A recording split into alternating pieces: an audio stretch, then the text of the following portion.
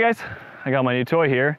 Usually I don't do tech review videos, but I've been so impressed with this DJI Mini 2 that I thought I'd share some of the footage that I got with you and use this review as an excuse to show you guys what it's all about.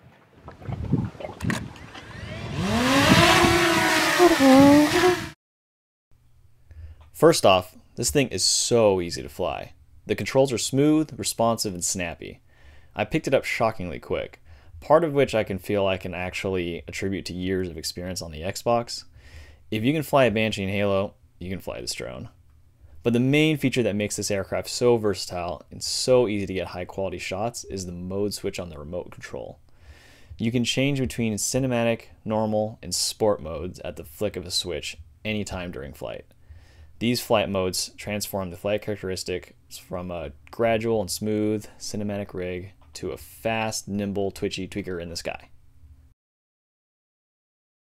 Speaking of fast, this thing is very quick to deploy.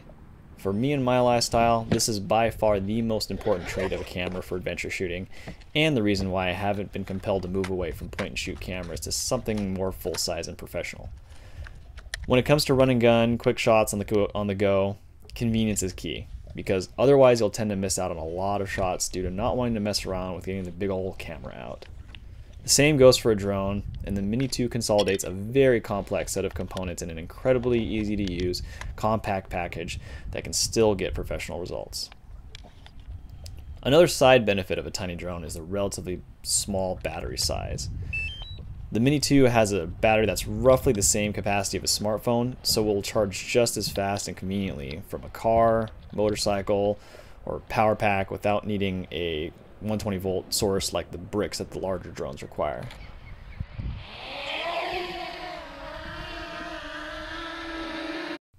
At the end of the day, it's as they say, the best camera is the one you have on you, and I'm finding myself bringing my little birdie with me everywhere. This is the second drone I've owned, the first being the Autel Evo Pro 2, which is comparable to a DJI Mavic Pro, both of which cost 4 times as much as the Mini 2 and weigh even more so. Honestly, I haven't really found myself missing anything that the larger drones have to offer. The obstacle avoidance sensors were something I thought would be crucial, but seeing as I ended up crashing it into a tree at dusk anyways, maybe not so much. Pro tip: always set your return to home height. That was an expensive mistake. And while the big 1-inch sensor on the larger drone's camera definitely looked great on the spec sheet, the little camera on the Mini 2 still punches way above its weight class. The image quality is stellar, both in stills and in videos.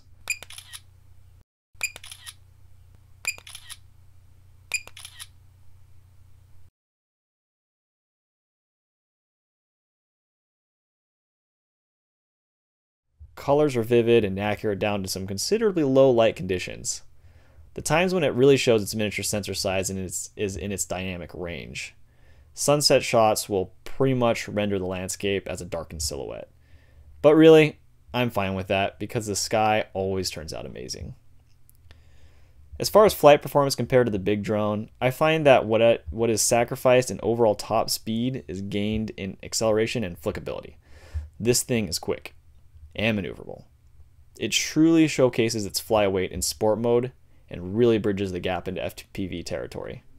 I haven't flown in really high winds yet, but I'm guessing that would be somewhere I might struggle. Just so you know, this video was not sponsored. I bought the drone from Costco for $440 back in early August 2021, and all these shots were filmed within 2 very busy and exciting weeks after that. Also, none of the clips I've shown so far have been color graded. It's all straight from the camera at 4K, 30 frames per second. The photos were touched up in Lightroom, however. I don't have much else to say other than this is probably the best and definitely most fun camera I've owned. So, here's another highlight reel.